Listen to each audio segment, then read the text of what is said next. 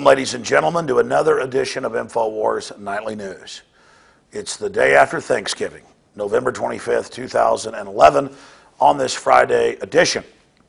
And we're going to premiere here, for the first time on Infowars Nightly News, an in-depth interview, at least part of the interview, that my team conducted with Dr. Pegge Begich in Alaska. Now, Dr. Begich is an amazing individual, and of course his father was Congressman Begich. His brother is a U.S. Senator. He has researched so many patents and government secret programs, and much of what we know about the globalist super science program, stuff that would be thought of science fiction just a few decades ago, comes from Dr. Pegge Begich. And so we're going to premiere here part of a lengthy interview that our crew did that was intended for an upcoming film, but because of everything happening in the world, we're just going ahead and releasing our chemtrail research that's groundbreaking, our HAARP research, our mind control research, everything. We're just putting it out there, and I hope it's not pearls before swine. I hope that you get this information and get it out to everybody you know. If you go to prisonplanet.tv, you'll notice in the special reports, there's new stuff there almost every day now, and we've got a whole team working around the clock to bring you this information. And it's because you do value this information that we're able to operate. It's your support of Infowars.com, the buying of the books and videos, your memberships here at prisonplanet.tv that make it all possible. But the information that Dr. Begich covers is so groundbreaking, and so we're going to premiere this here for you. And if you want to watch it at your leisure or download it, it's also posted in the special reports section of prisonplanet.tv. So I give you Dr. Pegge Begich and his breakdown of some of the secret sciences that are being used against the population of the planet today, including high-tech electronic mind control that in his research dwarfs chemical mind control. So here is the Infowars.com interview with Dr. Pegge Begich.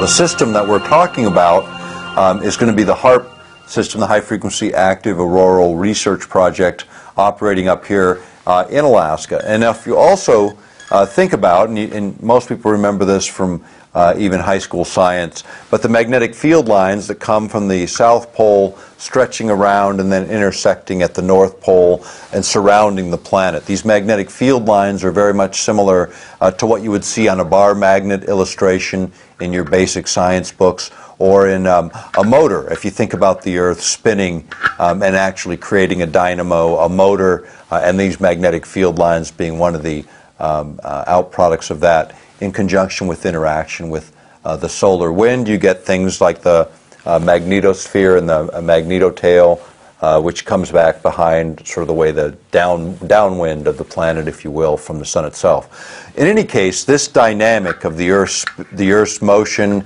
solar radiation, the interplay of all of the various factors of the planet are looked at in separate, independent, individual science, not really looked at in integrated science. How do all those systems work together, and what do they create in outcomes? But as we look at HAARP, the primary idea is to affect this ionosphere and then affect these magnetic field lines. And ideally, you want to affect those magnetic field lines and the closest place to which they intersect the planet, which happens to be at the poles. And in the case of where Alaska sits on a map, very near the poles, the furthest northern territory in the United States, where you could locate a facility on U.S. territory that you could inject energy directly into the magnetic field lines of the Earth. We're going to be talking about an area above the Earth's surface, about 30 miles above the Earth's surface, moving out several hundred miles beyond that, the ionosphere. It's a highly charged area.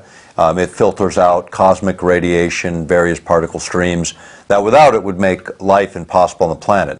Now, one of the ideas behind HAARP, which is an array or field of antenna here in Alaska, 180 antennae in the array today, it fires or concentrates, focuses radio frequency energy that it literally sends up into a relatively narrow beam affecting the magnetic field lines in one instance, where the energy is normally, naturally flowing from the South Pole, coming up, arcing high above the equator, then coming back into the North Pole, with the energy flowing from south to north. What happens is those magnetic field lines act as waveguides, so you can pump energy out of HAARP, focus it on those magnetic field lines, and then it screws itself, if you were to be able to see it, with like a corkscrewing motion where the energy is actually moving now from north to south using the magnetic field lines as a waveguide. Now what would that do, essentially? If you had, for instance, an intercontinental ballistic missile that gets fired from China to the U.S. and it traverses those magnetic field lines with those charged particles racing along them, using them as waveguides, it would create a virtual shield around the planet, so any of those incoming objects, intercontinental ballistic missiles, any satellites that happen to traverse those areas, or any other electronically sensitive equipment would be destroyed almost instantly. And so when you think about HAARP, there's a couple of ways to look at it. One is manipulation of those field lines, those magnetic field lines, which actually have been mapped. And if you look at some of the ways those are mapped is barium particles are injected into the upper atmosphere and lower ionosphere using barium-laden rockets. What those create when you inject radio frequency energy is air glow, where you get this sort of light-up effect. So you can actually see this corkscrewing motion around those magnetic field lines and serving as waveguides. In fact, they did that test a number of years ago in Alaska. And they do these from time to time, just more or less illustrate what they think theoretically should happen is actually happening in place and at the time of the experiments.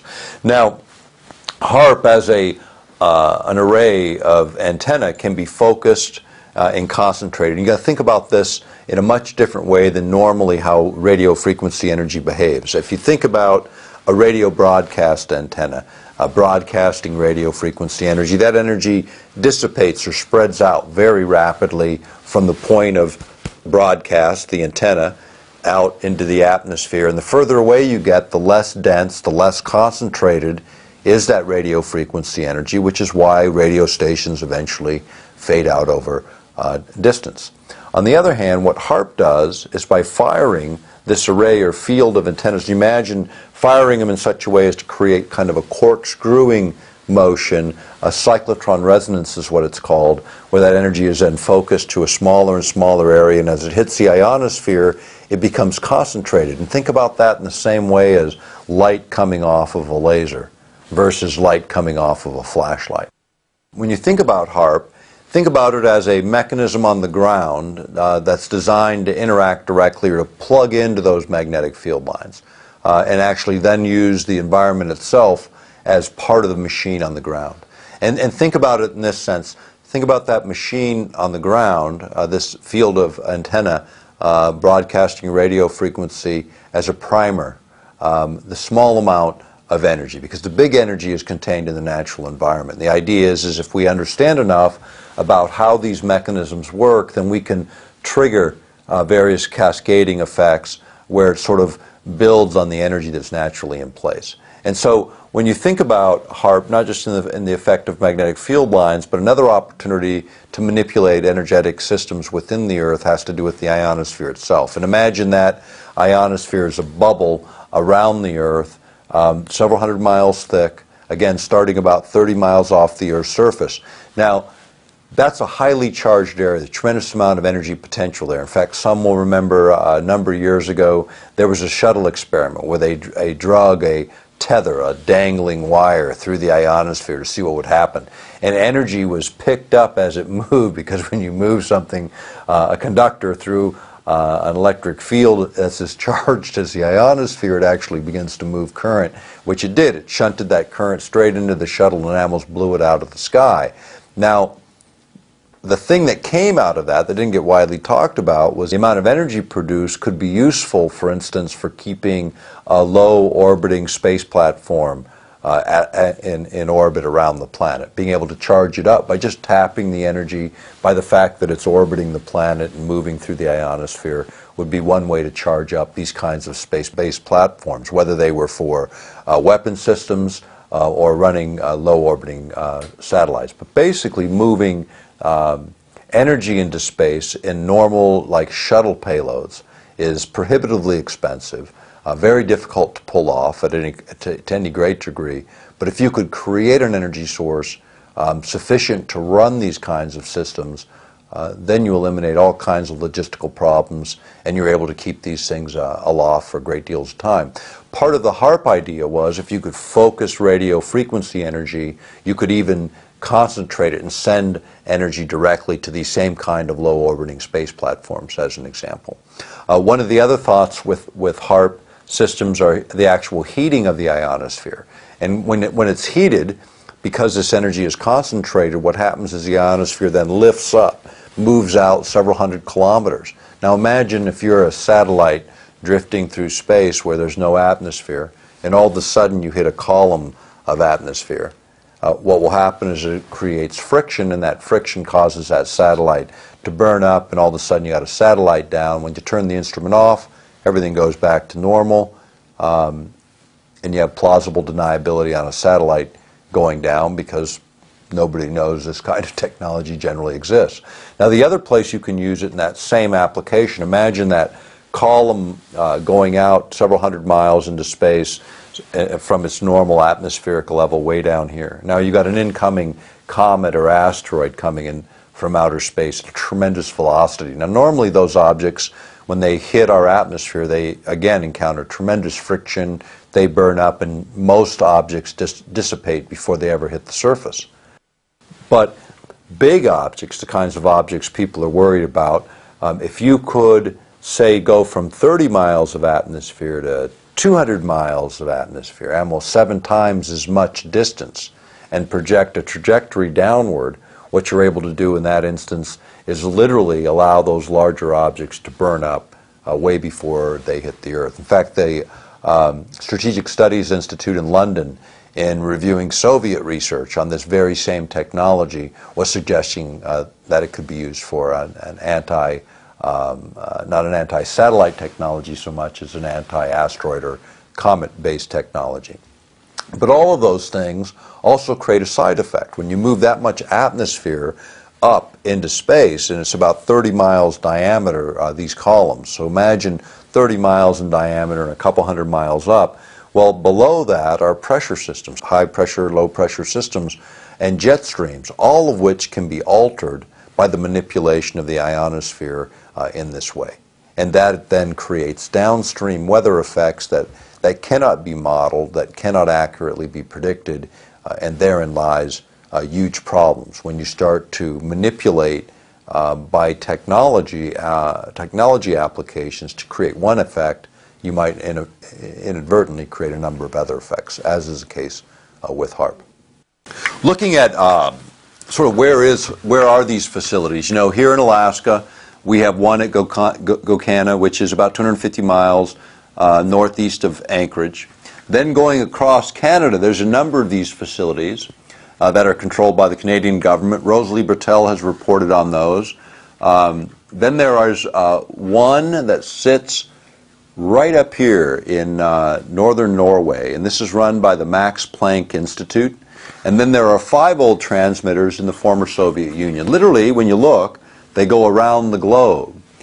These can be used in conjunction with each other, triangulating to hit the same point, creating unique and different resonance effects and creating even more power. Flipping the planet upside down, in Antarctica, China put in a facility a couple years ago to begin working in this technology. And then Arecibo, Puerto Rico, in the southeastern, off the coast in the southeastern United States, also has a facility that's been retrofitted to essentially do the same thing as HAARP.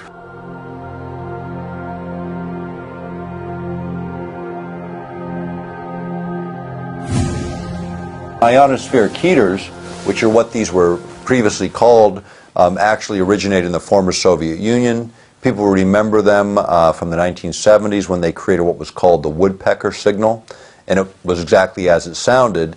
It was this weird static that was rhythmic and coherent, man-made. Ham operators picked it up all over the world, and because they could triangulate where it was coming from, they isolated the location of these 5 transmitters in Russia, or the former Soviet Union. And those transmitters were associated with health effects in Oregon, power failures in central Canada, and a number of other anomalous phenomena in the 1970s. And those were the predecessors of HAARP. It's the very same technology with a modern twist. The old transmitters would take 15 minutes to reset the frequency because you had to readjust all these antennae. Now, with HAARP, it's done in milliseconds by adjusting the software. So, very efficient. You can change things. You can cause them to do different things. It's not a big project in terms of reset. And it's a small expenditure. I mean, HAARP they've spent $100 million on, which in military terms is like cab fare. You know, it's like it's not even cab fare. It's the snowflake and the pile of snow out front, you know, that we walk through in the course of all this. But when you look at the impact of each of these technologies that we've touched on today, it's not the same game anymore. These are earth-shaking technologies, the very technologies that will either transform or enslave.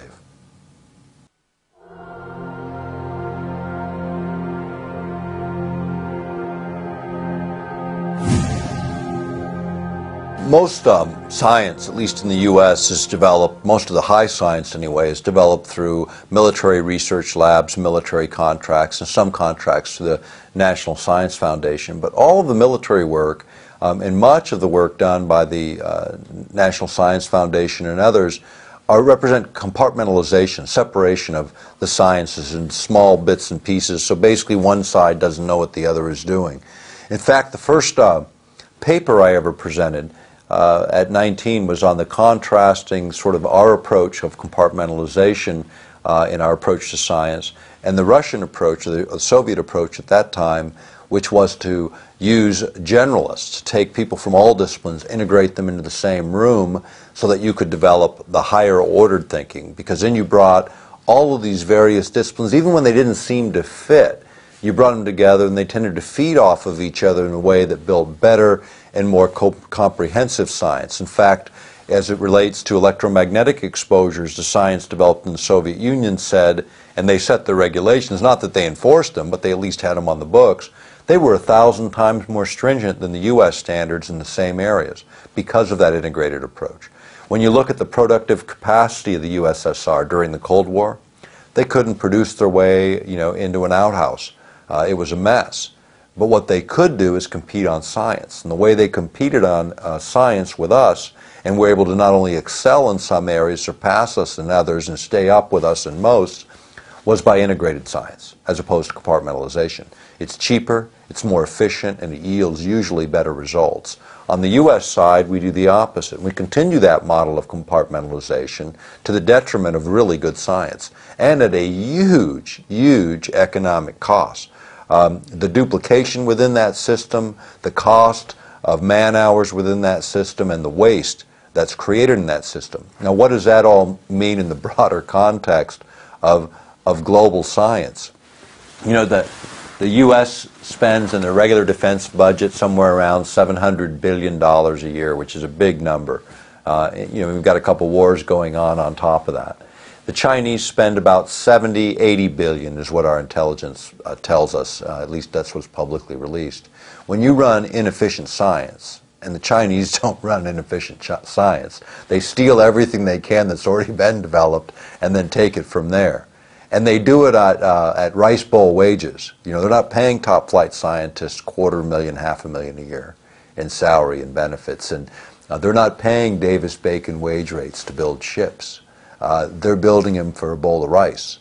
And what you get in China for 70 billion is what you get in the U.S. for probably far in excess of what we actually spend, because you can't measure it in dollars or currencies. You have to measure it in productive output. And what the Chinese are doing with their productive output is making sure that they can move millions of men and women in their armed services anywhere they want to put them on the planet. That's what's going on there. For every ship they build, we think about it because they actually build hardware and they build it faster than virtually anyone on the planet, and it's causing a lot of concern, because when you start to think about how does all this play into the geopolitics of the planet, climate change and energy and the issues that we've been talking about the last couple of days, they really do fit together. You know, China is moving to energy independence. They're building a coal to liquids plant every 18 months from start to finish. They have so many planned online. Their objective is to be free of the West in terms of contributions to basic natural resources. And what are they doing with all the trillions of debt, U.S. debt, that they're collecting? What are they doing with all the dollars that they're collecting? They're going around the world. They're outbidding Western companies by outbidding us on mining opportunities, the venture capital opportunities, the rare earths and mineral opportunities, and all those plays all over the world. They're outbidding everyone. And why are they doing it? Why would you want to hold a bunch of U.S. paper right now that you know is going to be dropping in value? You're better off buying the commodities. You know, when the market fell apart and copper hit $1.30 a pound, which was the lowest it had been in years, the Chinese bought more then than they ever bought in their history, and they bought it all the way up till it blew through the old record price by 10% while the economy is still in the toilet in the U.S. and Europe, and commodity prices are breaking through the roof, and all those investments those Chinese made with all those cheap U.S. dollars, well, they still had a little bit of value, and we all thought they were nuts for paying 10, 20% more than the market said those assets were worth. What a deal they made on all those commodities, not just what was already finished. And what does it mean, just copper alone? There's 8 days worth of copper in warehouses in the world to fulfill 8 days worth of global demand right now today. That's how underproducing we are in that specific commodity. Zinc, nickel are in similar situations where there's very limited supplies on hand. Rare earths, it's even worse, and all of those are controlled by China. When you start to think about earth-penetrating tomography as a technology for locating underground mineral resources, as an example, oil and gas resources. Some of that technology was tested, and it was tested in over 20 states on a number of wells that were drilled by Halliburton back in the 80s and into the 90s. And what they looked at was using a very simple method of earth-penetrating tomography. They were able to look and with absolute 99.9% accuracy, grade and quantity and quality of oil and gas layers through the earth, matching up perfectly against actual drill logs from when they physically drilled those wells using this type of technology. Now imagine, and remember what we were talking about earlier about the public owns energy resources in most instances. In Alaska, in all instances, they're publicly owned. But if you could with certainty image the underground geologic structures and know exactly where oil and gas is, now you no longer have risk associated with the drilling activity, which is why everyone says, you know, we ought not to be in the energy business. But when you can define where those deposits are, then you can maximize or optimize what you get on the lease, because now everyone has good information. People want to bid on that lease competitively. You're going to optimize the public's return on those resources. So using our technology for doing some things maybe makes a lot of sense, but there's lots of ways to do earth-penetrating tomography and to identify those mineral resources, oil and gas resources. HAARP is one of those technologies that perhaps we could use in this way.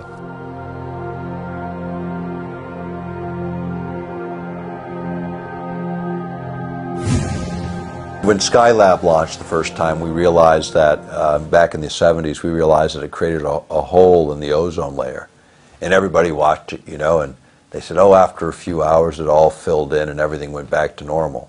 But think about this now. I mean, think about it as a practical matter. The Earth is turning, you make a hole, everything's moving, eventually it gets filled in, or it appears to get filled in. Maybe it did, maybe it didn't. Think about if I dip a cup of water out of a pond, you know, and all the water levels back out. Did it fill back up? Well, if I keep dipping those cups of water out of that pond, eventually there is no pond. but it sure looks flat and level with just a couple dipped out. So what was it? You know, now Skylab creates an ozone hole. How many billions of cans of aerosol would have had to get up there? And it didn't start down here, you know. It started up there where you actually delivered particulate material to the place that you're trying to affect and created a chemical reaction. 3,000 satellite and rocket launches, over 3,000 worldwide, did more for the ozone depletion on the planet, I assure you, than all the air spray that everybody ever discharged. And again, nobody takes any responsibility. Blame it on the guy with the aerosol can, while governments stand back and go, we didn't do anything here. This is the problem and the arrogance of it all. And often it's the case where the other guy is blamed for something that our own government has done. In fact, if you look at environmental issues generally, you know, virtually all the Superfund sites, 90% of them, are government sites where the government made the mess, and then the rest of us get to clean it up. Now we're experimenting with science that's much, much different than leaving a mess in some local location on the ground. We're manipulating the entire geophysical systems of the planet and trying to learn how to do it better, how to dial it up a little more efficiently, how to control those outcomes with a more precision and a more higher resolution as our science advances.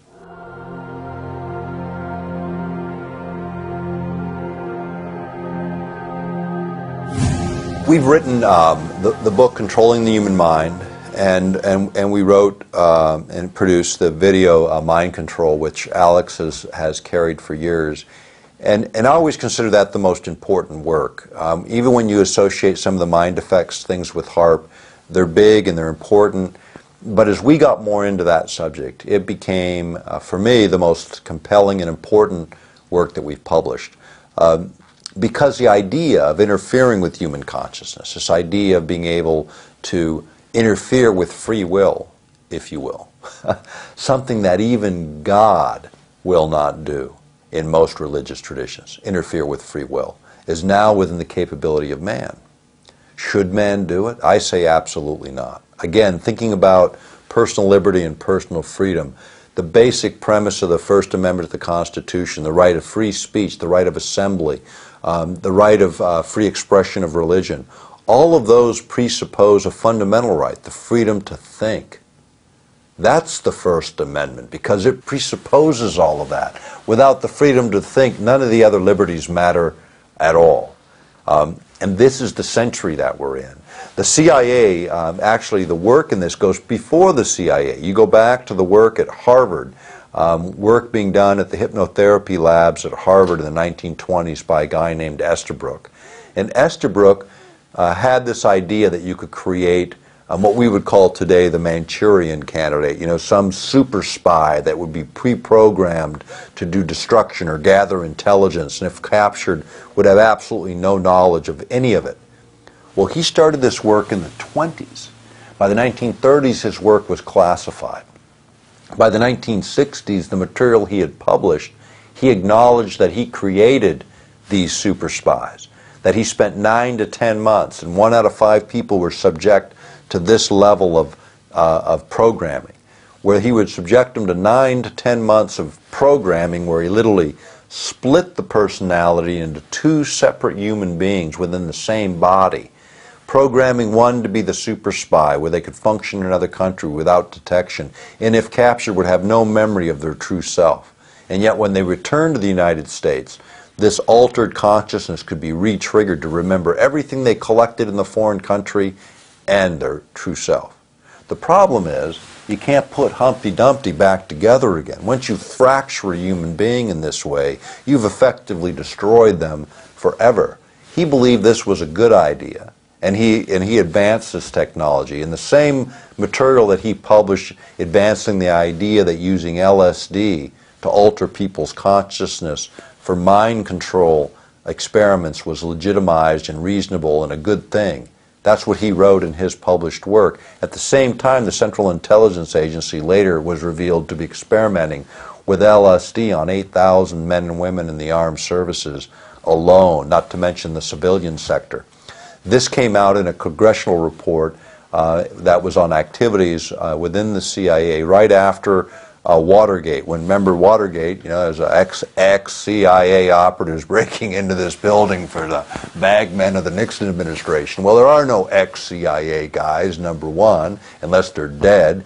And number two, the fact is when they got caught, what they got caught doing were mind control experiments. The church committees and the Congress actually heard the testimony as the CIA busied themselves shredding the documents because they acknowledged over 140 programs under MK Ultra and its sub-programs that were directly involved in the manipulation of human behavior using chemical means and electromagnetic means. And one of the organizations they worked through at the time was the Mankind Research Association, operated out of Bethesda, Maryland, which was a front for Navy intelligence organizations and the Central Intelligence Organization, developing mind control technologies and an understanding of what those would be about. More than a Manchurian candidate, manipulating people over huge geographic areas for very specific outcomes. At the same time, they were engaged in a great deal of research on what they called paraphysics, or parapsychology, or ESP in those days. A number of those reports prepared as far as our analysis of Eastern Europe that were eventually released under Freedom of Information Act are posted on our website. And you can go and look there and you'll see hundreds of pages of these declassified documents. They're heavily redacted, I mean lots blacked out, but you get a general sense of what we were doing. And here's what they discovered. And it's not in the published work. It's not in the other videos. It's not in that material. But here's the conclusions after all of it. And I met the Northwest field director, got to know him real well over the years, of the Mankind Research Association, the kind of stuff they were doing back in the 70s. And he kept his data. He's got a great box of data talking about all of these experimentations. And what they concluded was that A, extrasensory perceptions, these odd little things that people could do, were real. Not in all instances, but in enough instances to cause them some alarm, military planners. Because what also they discovered is that human beings generally have these innate capabilities that we used to call extrasensory perception. Some have referred to as gifts of the spirit. They come by a lot of different names. But what they are is natural attributes of what human beings are. We're created in the image of a creator. That means more than how we look. It has to do with what we are. And what we are very capable individuals. But in order to reach those higher capabilities, in order to reach those higher states of awareness, in order to actualize your full potential as a human being, you have to be able to slow the mind. You have to be able to create a situation where the mind, if you were to look at it with an EEG and look at the brain activity, you get very coherent, very rhythmic patterns, the kind associated with the emotions of love and empathy and compassion. Same kind of patterns show up. Higher ordered thinking is associated with these coherent patterns, these rhythmic patterns. Fear, flight responses, anger, hate, you get incoherent patterns all over the map at a higher amplitude, at a higher pulse rate, that indicate agitation, confusion, the inability to think. What we do know is that in states of fear, worry, and anxiety, you cannot ever reach your higher capacity as a human being.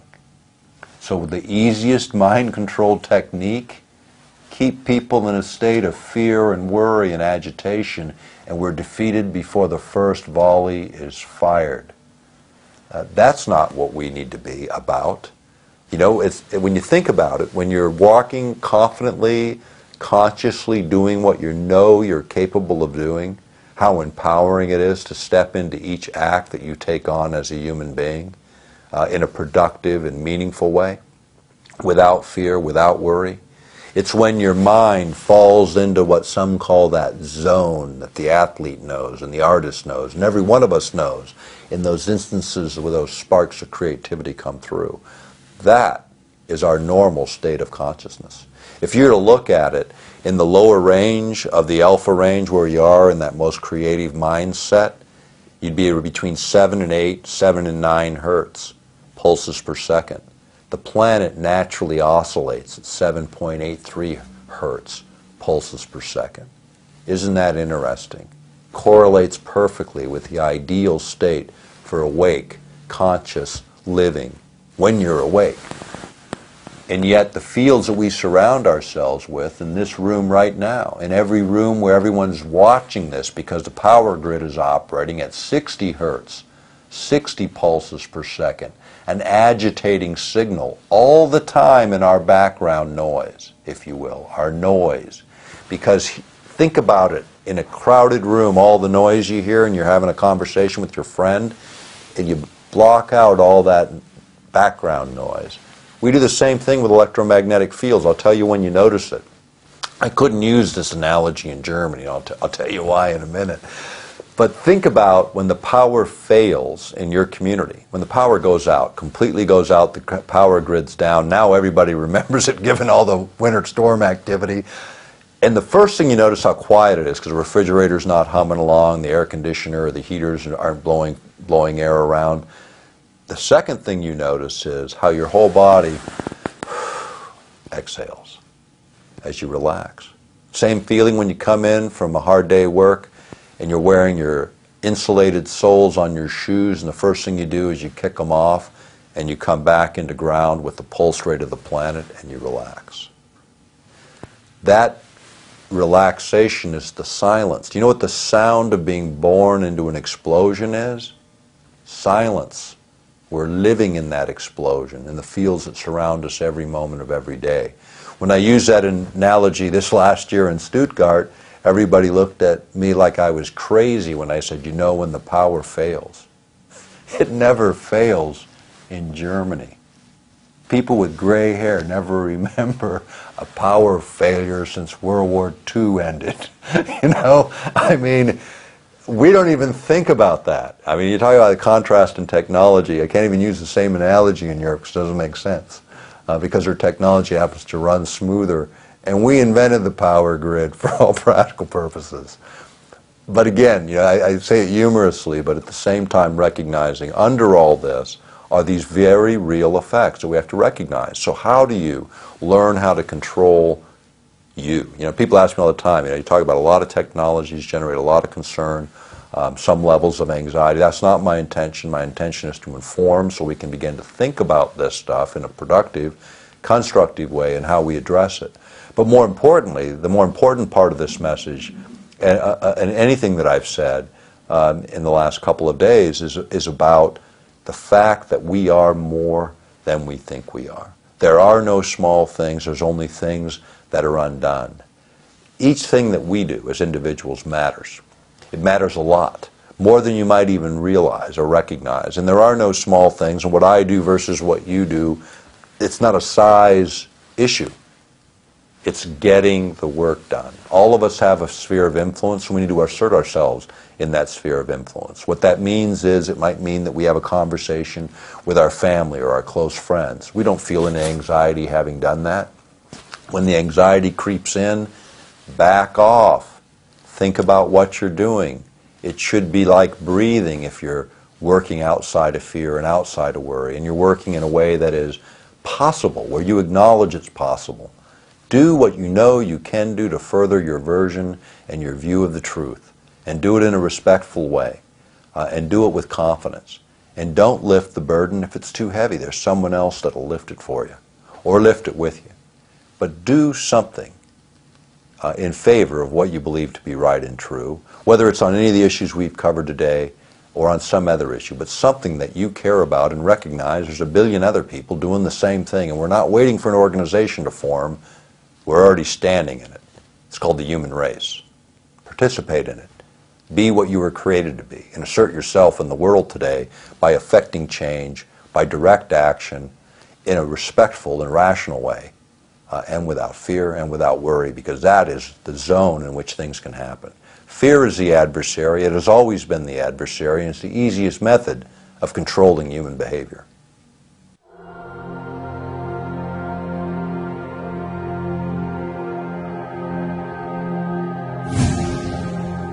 when you think of the whole 1984 scenarios, which I think are here now, I mean certainly are here now on steroids. I mean those guys are rolling over in their grave because it's a lot worse than they thought.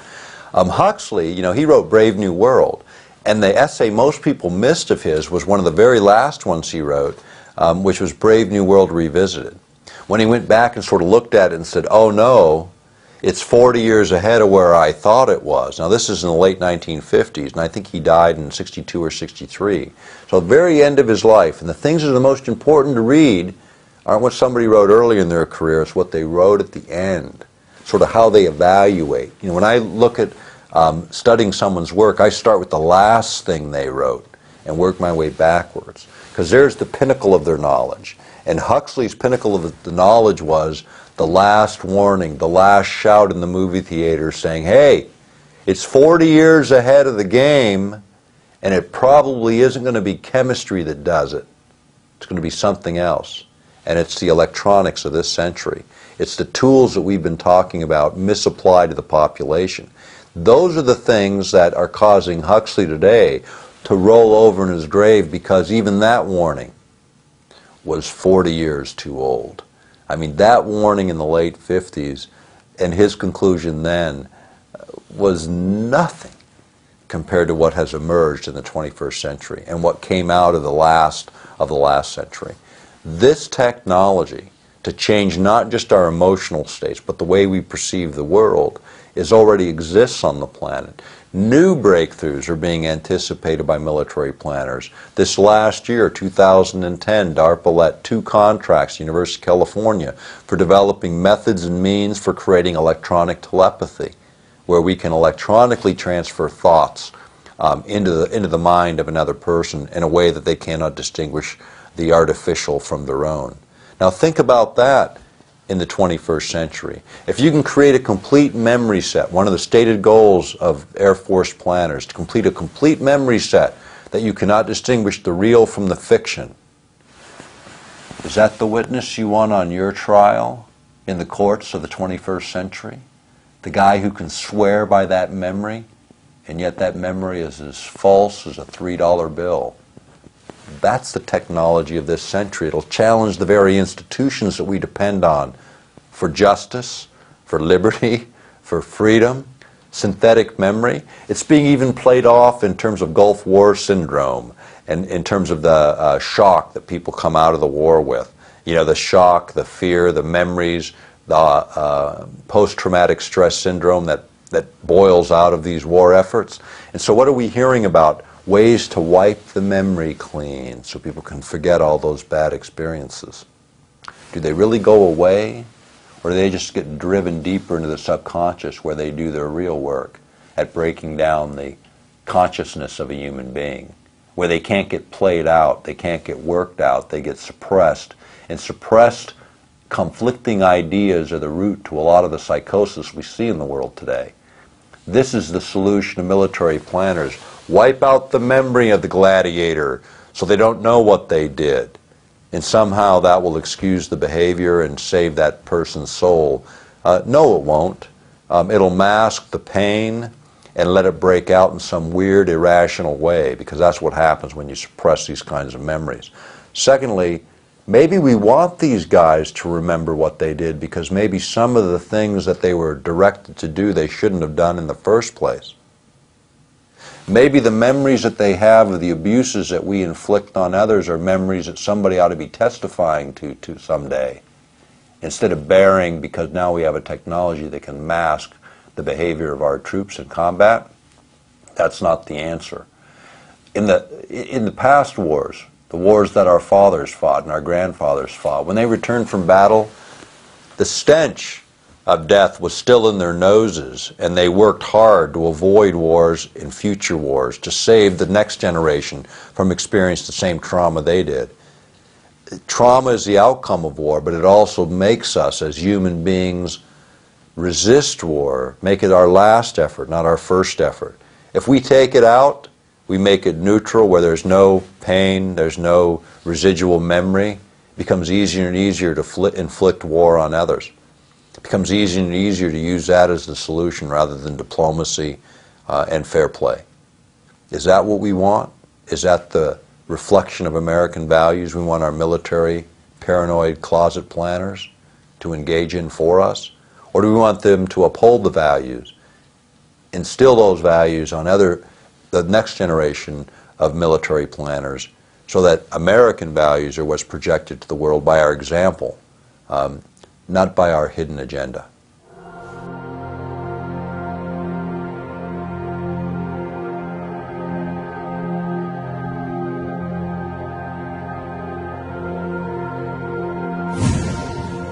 You know, thinking about Alaska strategically, and most Americans don't, but let's talk about Alaska just for a minute and how this feeds in to what's happening around the world. Firstly, Alaska is 18% of all the land in the United States. It has a greater coastline, Alaska alone. If you take all the western states, all the west coast, all the east coast, and all the Gulf Coast, and you add it all up, Alaska's coastline is bigger. And we have a 200-mile federal limit in those coastal waters, which is significant. Now, let's look at where Alaska sits on the map. Here's Alaska. Place Alaska just for a moment as if it were the top of the world. And then look at where it sits. North America. Here's LA. The same distance to LA, I hit Japan. The same distance, I hit Northern Europe. Same distance as for me as Alaskan to fly to Tokyo, to LA, or to Oslo. I can get there in virtually the same amount of time from Alaska, which is why Federal Express located their international hub in Anchorage, Alaska, and UPS put their international hub in Fairbanks, Alaska, because they could serve Asia, Europe, and the United States with the shortest distance between points, hubbing out of Alaska. Now, if you think about it, the Aleutian chain, which actually, you can't see it so easily on this, but it comes down right to here, and here's Japan. Okay? So Alaska to Japan is this distance. Alaska, I don't even hit Seattle. I can't get to the next state, but I can get to Japan. Now think about it. Raw materials coming out of Alaska, feeding the Pacific Rim, the best markets are to feed the Asian markets. Now there's no railroad link, so I mentioned yesterday, we can't get from Alaska into the Midwest. If we could link approximately right here at Prince Rupert, if we could link at Prince Rupert to the railroad system in Canada, we could then move Alaskan commodities all the way into the Midwest, the industrial belt, and be able to use those mineral commodities to do value added and reindustrialize the nation. 1/4 of all the oil and gas left undiscovered in the world exists right here in the Arctic Circle. That's the estimate. Alaska has hundreds of trillions of cubic feet of natural gas. Now think about the North Slope of Alaska, which is right here where our oil and gas is. Now think about us moving oil and gas through an empty Arctic. The Arctic Sea is almost to the point where we can start to move freight from Europe to North America across the pole. Think about it. Instead of bringing freight from Europe to the United States, this distance, 1/3 of the way around the world, we can shorten that distance to 1/4 of its distance and move freight directly in to Northern Europe and into their rail systems, connecting into their commodity flow, or into Russia and Asia, jumping over the poles with our freight, not just in the air, but in the sea. This will change everything and puts Alaska in the most strategic place, because commodities are equal in price no matter where they're produced. The differences then become how cheap is it to get it to the next point. So we need rail to get it into the Midwest of the United States, where then it has the opportunity of being exported off of our western ports or through the St. Lawrence Seaway or off of our eastern ports, or we have the option in the not too distant future of shipping direct into these markets, raw goods, or adding value here in Alaska. Alaska has the greatest energy resources. All these minerals require energy for value added, and we have the opportunity to do that now. Now what would that mean? If we began to move these commodities, these energy resources in the United States, half of our trade deficit is energy related and the other is buying value-added products back from China. If we could eliminate 50% of our trade deficits by eliminating imported energy, we strengthen the dollar again. We reinvigorate our economy again. We now have a domestic supply of energy, and we keep our money rolling in our own economies. The same is true with value added to our commodities. We have an opportunity to take a big chunk of our economy back from the rest of the world, embed it back into our nation, and use the advantage that we have. Alaska is the stepchild.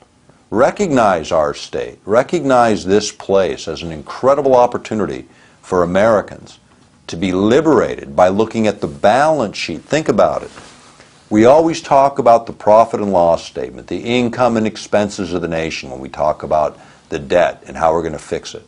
And it's always about the taxpayer and putting it on our backs. The balance sheet are the assets of the nation, which includes our energy resources, our mineral wealth, our forests, our public lands. How do we make them pay in a way that offsets the Treasury demands against the taxpayer? Get full value for our commodities. Make sure those multinationals pay money here, because here's what happens, and we play it out in Alaska every year. Here we have oil and gas that the nation needs, and we have a pipeline that can run it down to Valdez, and the pipeline is running at 616,000 barrels a day today. It's designed to handle 2.1 million barrels. Why aren't we moving U.S. oil through a U.S. pipeline? Is because it's cheaper to corrupt a third world government somewhere else on the planet, keep the oil and gas in the ground in the U.S., because a multinational doesn't have any care about our national needs or our national priorities. It's about the bottom line. If it were a national oil company that cared first about the national priorities, then that oil and gas would be developed and be feeding U.S. markets, even if it cost a little more, because the offset is U.S. jobs, U.S. taxes generated, U.S. rollover in our economy of every one of those dollars spent domestically 7 times. A 7 times multiplier in the economy and the tax base when we spend money at home. That's the difference. Bring it back because it's a domestic priority, not a multinational priority. Our domestic priorities need to carry forward, or these companies that are retaining these rights need to be put under performance. You know, these leases on the North Slope don't require any performance. They hold them, they pay the fee, they don't have to ever produce them. In Russia, if you didn't produce, you lost your right. Later they took them anyway, but at least they had the incentive. You're going to spend the money, you're going to produce these fields, or you're out of here.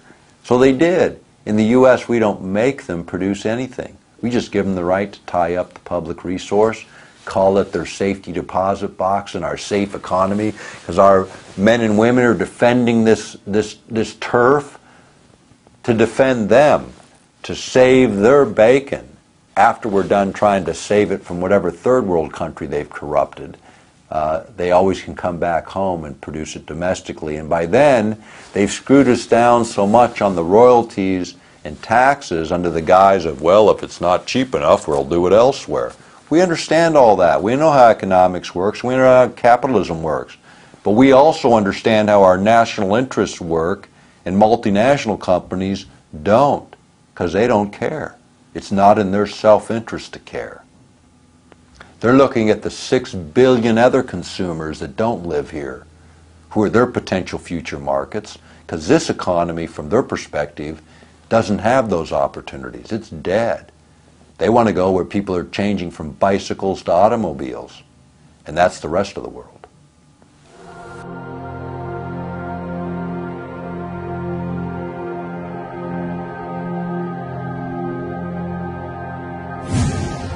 People have asked me, about my father. He was lost on a plane with Hale Boggs in the early 70s. Hale was a majority leader at the time. I mean, you can look at all of the interesting coincidences. The guy that took Hale Boggs to the airport, he was working in Texas at the time for another campaign, and Boggs got a ride to the airport by a young Democrat from Oklahoma William Jefferson Clinton. Yeah, the same one that later became president. Now, this is 1972. Now, Boggs gets on the plane, he goes to D.C., makes a connection to Alaska, comes to Alaska, gives a speech, breaks the story a little bit about what was coming. We didn't know, it wasn't known as Watergate then, it was just this big scandal that he mentioned.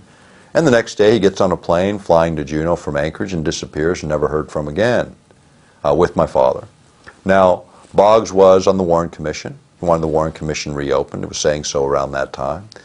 6 months before, he had called for the resignation of Hoover, who he believed absolutely corrupt. Because of his own perversions, Hoover's, he used knowledge to blackmail the Congress. He had the inside track on every congressman because he had tapped their phones, intercepted their mail, basically violated all their personal privacy rights. And this was the leadership of the country, for goodness sakes. This is our entire Congress that he corrupted so that he could maintain his position in the FBI. Boggs wanted him out. Boggs came to Alaska. By then Hoover was gone, but the plane disappears, the Hoover administration continues, the Warren Commission never reopens, and Watergate breaks 3 weeks later. October 16th, 1972, the plane goes down. You know, McGovern's in his last throes of his death race because he isn't winning anything. Richard Nixon's the clear winner. Everybody knows it. Hale Boggs is a majority leader of the House, standing in line to be the next speaker, the third most powerful position in the Congress. And what happens? He disappears at the most critical time in our history. In fact, if you remember, what happened right after Watergate broke and then Agnew got bounced, you know, as the vice president? Ford slid in behind him. Nixon resigns, Ford moves up, Ford pardons Nixon, and Rockefeller rolls in as the vice president. And then if you remember, it was, I think it was Squeaky Fromm, wasn't it Squeaky Fromm? It was one of the Manson girls that takes a pot shot at Ford to knock him off because she wanted him dead, and who would have been president? Rockefeller. Now isn't that interesting? You know, I mean, talk about conspiracy theory. How about conspiracy reality? That's how it played out. Everybody's forgotten it. You know, if you're not 50, you don't remember. You know, but a lot of us remember when all this happened and it played out. Now Boggs is off the scene. Carl Elbert is the speaker. Carl was an alcoholic. I mean, he's come to my house all the time, talked to my dad. The guy could barely sit on a bar stool, and he was Speaker of the House. You know, those were the days when you got stopped by the police for drunk driving, and they said, hey, drive on home and sleep it off. You know, it was a different world in a different era. But Carl Elbert was not in a position at that time to step into the President of the United States. What I think would have happened had Boggs lived, Carl Elbert would have stepped down, Boggs would have stepped up, they would have got rid of Agnew and Nixon at the same time, and the third in line to be president would have been, and that would have been Hale Boggs, and the whole game would have changed in this country. And personal freedom and liberty would have been restored then, instead of going into disrepair even further now. Now, Dad brought Boggs to Alaska to campaign. Dad had that campaign in the bag. He brought him here to show him, to talk about the same issues, many of the same issues that we've talked about over this video. The idea that Alaska has this tremendous potential for the United States that ought to be realized. This was right before the native land claims, the biggest settlement in indigenous history in the United States. As a freshman Congressman, my dad got passed a 44 million acre land transfer to indigenous people intact with mineral rights, oil and gas rights, energy rights, timber, surface estate, water rights, everything intact. And they moved that over along with just under $1 billion in 1971, the first year he was a member of Congress as a freshman. Now people say freshmen can't get anything done. I know personally they're wrong. My brother Mark is a freshman senator, 2 years in the job. He's the fifth ranking Democrat in the U.S. Senate and the only member of the U.S. Senate without a college degree. He did it in 2 years because he knows how to work hard, stand for something, and do something. Now, Mark and I don't agree on everything, as brothers never do, but I can tell you this. He's as committed to public service as I am. We have a different way of expressing it. But his risk at getting something done is as great or greater as they've ever been. You know, when you think about congressional deaths, you know, you think about my dad's, what happened is they found out in 1993 through FOIA requests that the military actually knew that my father or somebody at that crash site was alive. 2 people were alive, according to the FBI records that eventually got released. 2 people were alive at a crash site that has never been found. Crash site's never been publicly identified, nor has the people who were alive at that site. Lost in the shuffle of bureaucracy. The documents we saw that roll call, prestigious publication in D.C., got under a FOIA request, Freedom of Information Act request, all the key names were redacted. When we went after the data from the military, the Air Force overflights, the data that was developed for the biggest air and sea search in the history of the world, and all the records they told us were destroyed. A few months later, because we raised a lot of heck over that, a few months later, mysteriously on my brother's doorstep, a pile of boxes with all those original documents, not redated. Gee, they hadn't been destroyed at all. We'd been lied to again. I want to tell you, as the son of a United States Congressman, that if it can happen to him, it can happen to anyone. That's why we need to get into this fight and engage our government. It shouldn't happen to anyone that our risk to our personal freedom, to our life, should be at risk as people give up their private life in order to carry on everyone else's. In the case of Wellstone, many remember his plane crash in Eveleth, Minnesota. You know, it just happened to be the same town my dad was born in. My uncle was a mayor there, was a state legislature there. Coincidence? Kind of interesting. Do you remember Carnahan, the senator before him that died in Missouri? That was the anniversary date of my dad's disappearance, October 16th. You know, is it coincidence? Maybe so, but it certainly begs the question, you know. I mean, how many people die in plane crashes? My brother beats Ted Stevens in an election. Ted Stevens dies in a plane crash a couple years later. What people don't remember is he was already in a plane crash before where his first wife was killed, died in a plane crash. People forget about it. Mike Gravel's wife died in a plane crash. People forget about it. You know, people forget about all of this, and yet it keeps happening. And people say, well, you know, politicians fly a lot, you know, that plane crashes a little disproportionate to the rest of the population. How about business travelers? You want to talk about people flying a lot. It seems to be one of the hazards of the job that congressmen and senators seem to die in plane crashes when they're about to make some of the biggest changes that the country needs. So, having said it, there's always risk involved, I suppose, in public service. But the questions become is, what risks are we taking as citizens? And what risks should we take? I mean, at least we should have our voices heard. At least we should speak out. At least we should participate in the activist organizations that we believe in, as long as they're functioning on reasonable, value-based approaches. I mean, violence isn't the answer. Certainly not the answer right now. That's the excuse the government needs to finally shut down what little is left of our personal liberty. Let's not give them that.